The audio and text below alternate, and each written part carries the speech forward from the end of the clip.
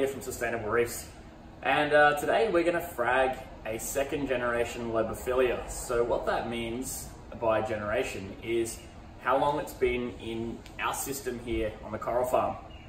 And basically we like to show that corals can be kept multiple times after fragging, and the process is forever repeatable, and it just keeps going.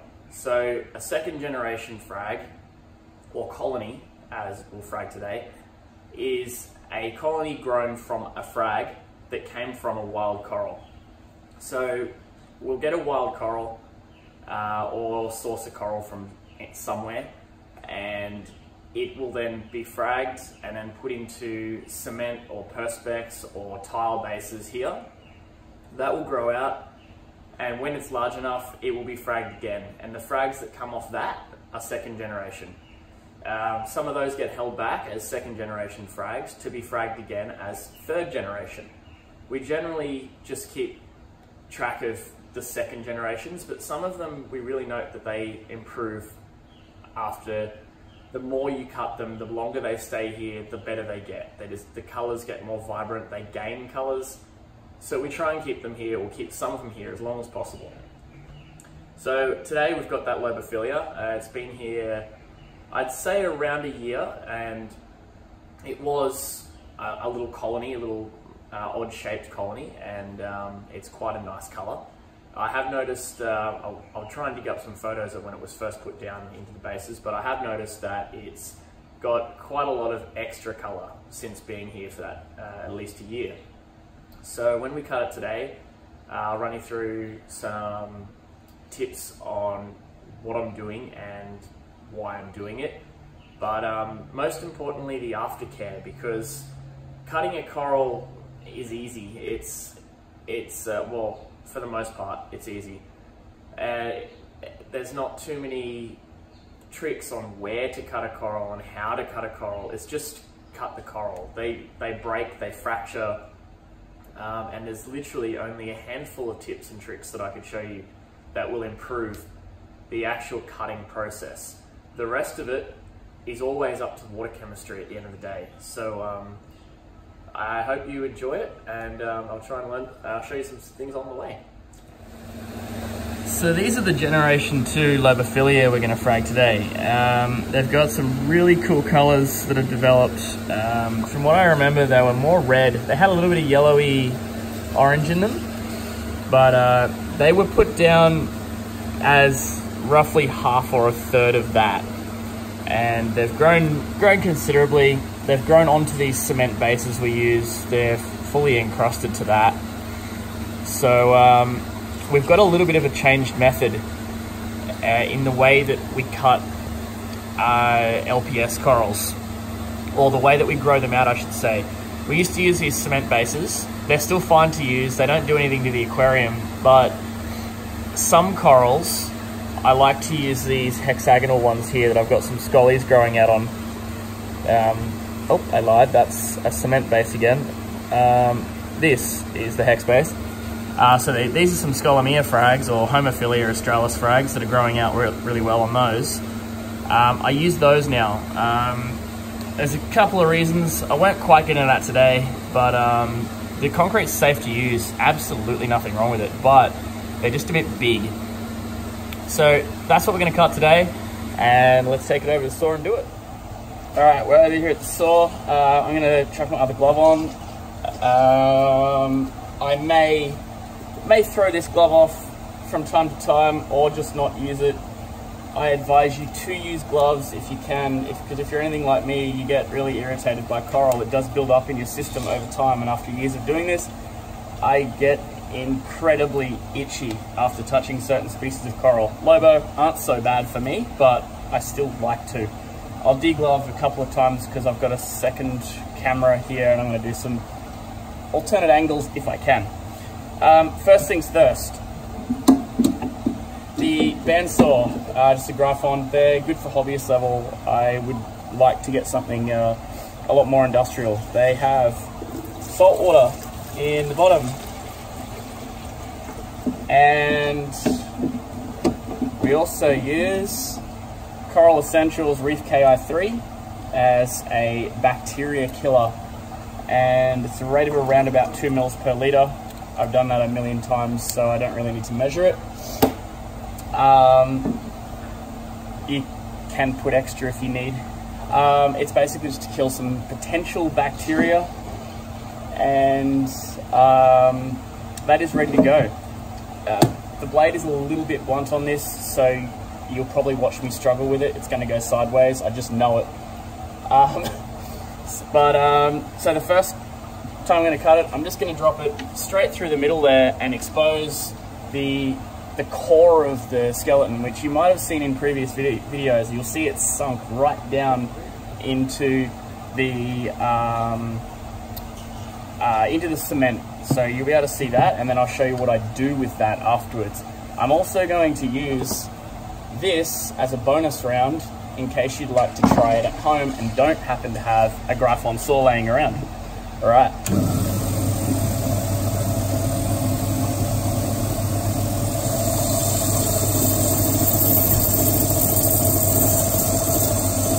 So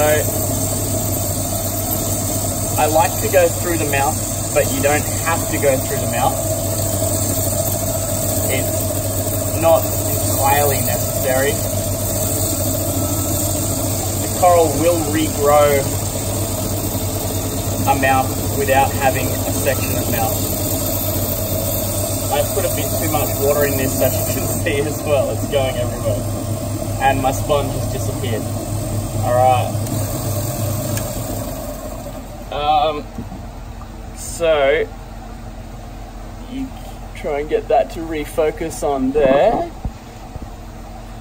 We've got some, that you can see how it's sunk in below here. You can see the new tissue over there. So it's around about 2/3 bigger. There's about 1/3 of the coral this side and 1/3 of the coral that side. And the same deal here. There's, get some different light going on there. Yeah, there's about 1/3 of the coral either side of that original little piece that was sunk inside. So the next step is to remove the cement off of this, and in the process I'm going to cut that into 4. So from one piece we've gained 3, and I hold one back just like we were talking about before as a generation, like as the original piece. So I'll take 3 frags from that. Those 3 frags will be grown out and sent to a local fish store somewhere. The one that I keep will be obviously kept here to do exactly this again too in about a year's time. Not the most viable thing, but it's the right thing to do.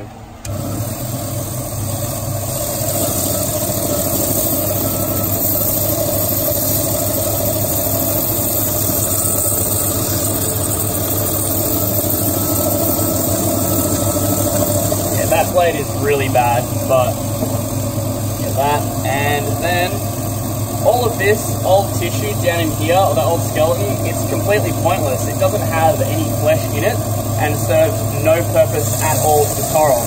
So I cut them off really thin.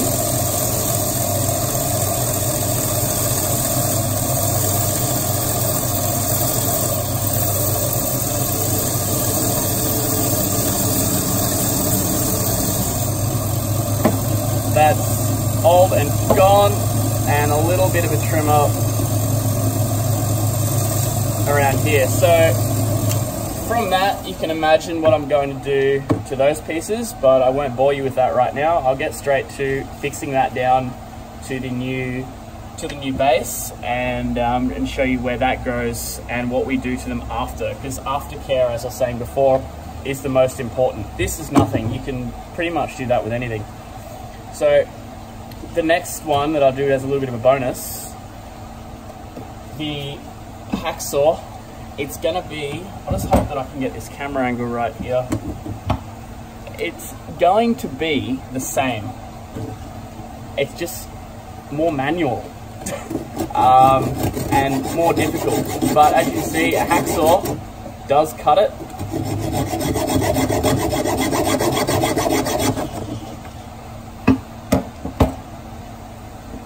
And yeah, there's the other half, so that one will go down. So yeah, more manual. A hacksaw with just a fine-tooth metal blade is all I use. Will do just fine if you don't have a bandsaw. Obviously, that's a thin or small skeleton. If you're doing a large wild colony of Lobophyllia, you're in for a nice workout if you're using a handsaw like that. So, all right, let's get to the gluing and the aftercare. All right, to the gluing. So, again, it's just a simple process. Always soak your tiles in water. These have been soaking overnight. You only need to soak them for 10 minutes. These ones here are for the mother colony again. So that's the hex tile I was talking about before. The reason that some of our mother colonies are being moved to those is because they cut up really easily on the bandsaw. The cement blocks are just a little bit too hard on those bandsaw blades, and they're quite expensive when you go through many of them.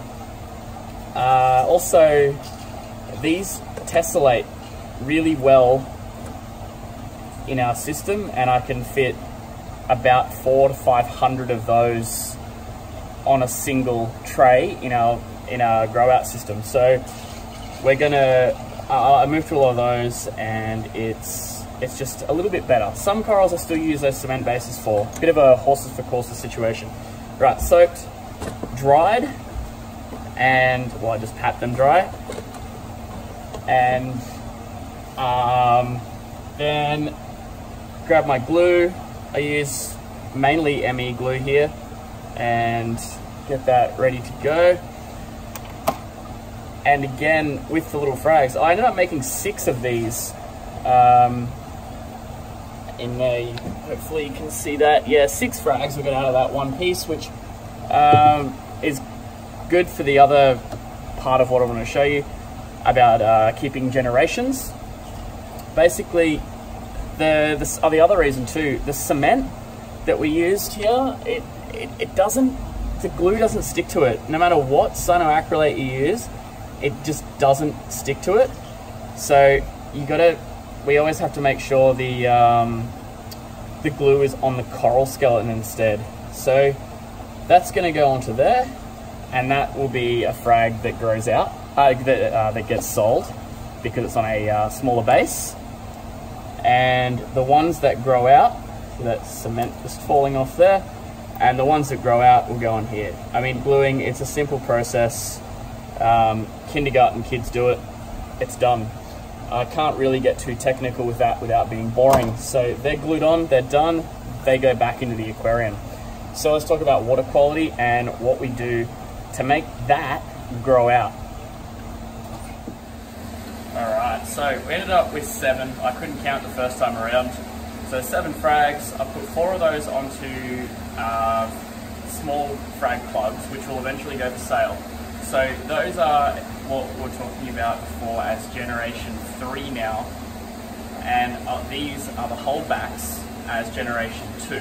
So I'll keep those, they'll get grown out, and eventually we can repeat this in 6 months or a year's time and end up with this same result from each one of those. So the process is exponential. We're always going to get more and more and more every time we frag, and which means more and more and more of those, so everyone can have one. So what I'd like to show you is these guys here. This is the end result. That's grown out. It's probably been on about 3 or 4 months. It's fully encrusted, fully healed to the base. Here's another one here. Fully encrusted, fully healed, and ready to go. So that's the goal. There's a bit of time frame there as 6 months. And yeah, so I'll talk about water quality now and how we get from that to that. All right.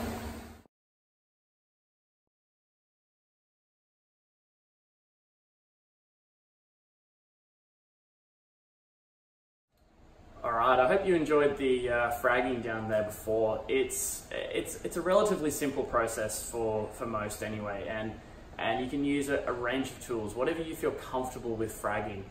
The actual cut isn't really that important as long as you're using clean tools, sterile tools, sharp tools, and not ripping any flesh or doing excessive damage to the coral where it's not really necessary. So coming to the most important part, after it's glued down, it's settling in that tank down there, we've just destroyed that coral's main ability to feed. So LPS corals, or they possess zooxanthellae, they can feed from light, but they don't use it a lot. It's all food. They've got a big fleshy mouth, they've got a sort of stomach, and they digest a lot of food. In the wild, they're always feeding, they have big tentacles out there, they're fleshy, they consume a lot of food. So while we've just destroyed their mouths, and I've cut one Lobo into 7 pieces, and I have cut them almost like a little pizza, so there is, right on the point of the frag, there is a little bit of mouth tissue. And from that mouth tissue, those mouth cells will divide and they'll grow a new mouth relatively quickly. But what they need to do that, and they're not going to be eating to gain that nutrition, they're going to be feeding directly from the water column and using light. So light, everyone's got that covered, it's pretty simple, but something a lot of people overlook is amino acids and vitamins. And they work hand in hand. And as some of you are aware, sustainable reefs and coral essentials are one and the same. We make an R&D the coral essentials here on the farm and have it tested in a real world sort of situation. So the corals are using the amino acids, we use the coral essentials amino and coral essentials grow, which is a vitamin, or vitamins. And the corals uptake the amino acids during a photo period and use them to grow at night mostly. And we can see that from alk draw and calcium draw throughout different periods of the day, and they use the vitamins to use the aminos. So that is the most important thing, is water quality. So you've got your feeding, and then what do you do with your excess nutrients from feeding? You need to remove them. So we prefer a bacteria-driven system, so a lot of bacterial media, whether that be like a ceramic media or like marine pure or the ceramic balls. We actually use a volcanic stone called Quincan rock or scoria, and a large skimmer. So that's our preferred method of nutrient control. So we feed a lot of solid foods as well for the corals that are growing. We feed a lot of amino acids and vitamins, but we also strip it back. Our phosphate and nitrate readings are always zeroed. We dose a lot of liquid form nitrates and phosphates as well as feeding, because the amount of feeding that we have to do is just phenomenal here. So while we're not here at night, we're dosing liquid forms all day or all night. So that I can't stress enough. The cutting is fine. So if you're gonna be fragging corals at home, I think look close to home first and have your water quality dialed in and have a feeding regime. Find a coral food amino acid supplement. There's hundreds out there. Like you don't have to use any particular one. You can use a variance of them. So like some different brands use different combinations of amino acids. There's about 27 or something like that off the top of my head. And you can use different ones. Some corals use them more than others, as in use one type more than others. So you want to make sure the nutrition's there on a few different levels. So water column uptake and direct absorption through the flesh, which is amino acids. And then when they have that mouth healed, you want to have solid foods in there for them to continue growing. And then all that excess feeding, or correct amount of feeding I should say, because in the wild they feed a lot. So all of that feeding is going to cause excess nutrients. Then you need to get that back out, because they don't have excessive nutrients in the wild, and those excessive nutrients hinder growth. So to strip them back out, you need to have a well-designed system to remove a nutrient export. It could be macroalgae, it could be resins, it could be whatever you want to be, but as long as it works for you. Every aquarium's different. So yeah, I'd like to hear everyone's thoughts on on their success with fragging LPS corals in particular, because that's something close to my heart, is because not many people do it and stick around for the long haul, and I love seeing that growth. And I'm glad that it could be brought here to Sustainable Reefs, and I'm glad that Rick and Christian, the owners of the company, were able to, or let me sort of run with it and really push along with growing LPS, because it's something that I like to sink my teeth into and share about doing. So, alright, so I hope you enjoyed that video, and please let us know your successes, your failures even. We might be able to help out on some of those with growing LPS, in particular fragging LPS, and also let us know if you've got any ideas for future videos or what you'd like to see from us at Sustainable Reefs. Alright, happy reefing!